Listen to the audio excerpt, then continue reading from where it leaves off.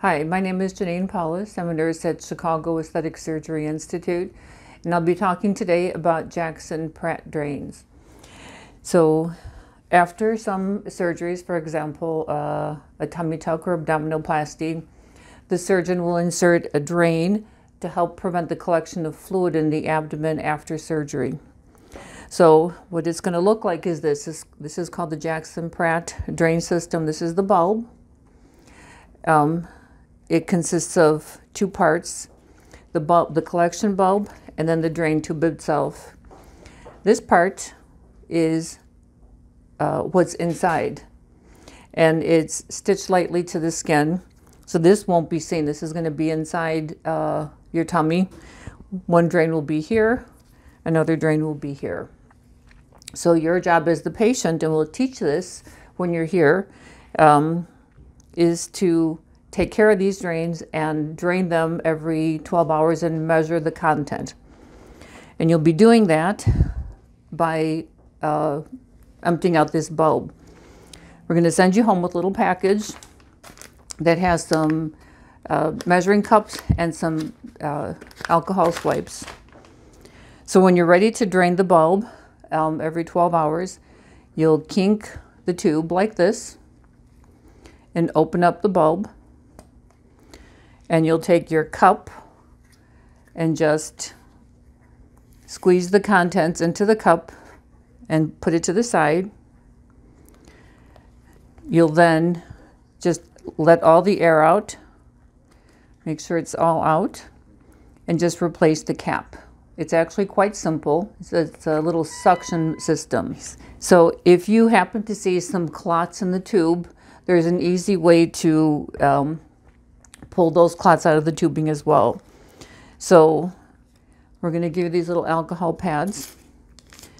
If you see a clot anywhere in the tube here, you will hold on to the, so this is going to be here, you will hold on to the tube close to your tummy and take this swab and just wipe it down and basically squeeze that clot or that blood out from the tube, and it's going to collect into the drain tube. Sometimes it's kind of stringy and you have to do that a few times. It's safe.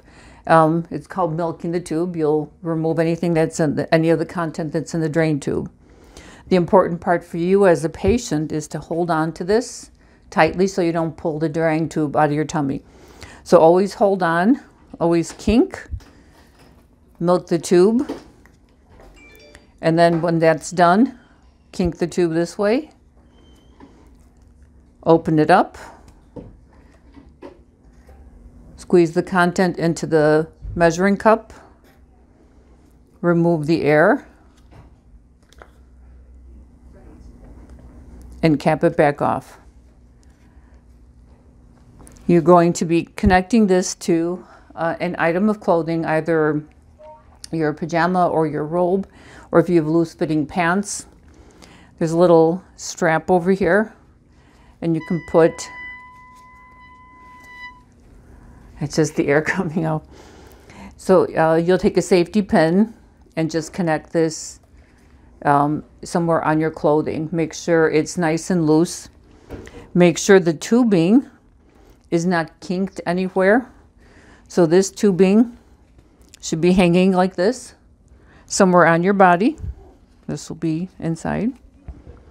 Make sure that when you sit down or when you're putting your clothes on, that this doesn't inadvertently get kinked underneath your clothing, because then it won't be able to suction any fluid out. This is a preventative measure to collect fluid, to collect fluid and remove it from the body so it doesn't stay in there and form a seroma or create problems. This stays in until you have about 10 cc's or less of fluid draining in 24 hours, which is usually about 3 to 5 days. There's measuring numbers here. You'll see it's in teaspoons, and over here it says cc's, 5, 10, 15, all the way up to 30. After you've done that, we're going to give you a form like this with the date and the time and how much you've drained, and you'll bring this form with you to your doctor's visits until the drains are removed. This way the doctor will be able to see how much is actually coming out. We'll also send you home with a set of instructions that will tell you exactly what to do. We'll also email this to you in case you lose this. And that's it. Any questions, just call our office and we'll be happy to talk to you or talk you through the procedure once more. And again, this is for abdominoplasty, some breast procedures, for facelifts, neck lifts. It may not be quite this big, but these are drains that are put in place after surgery. And we will train you to do this before your surgery. We'll do this at your pre-op visit. And that is care of the Jackson-Pratt drains.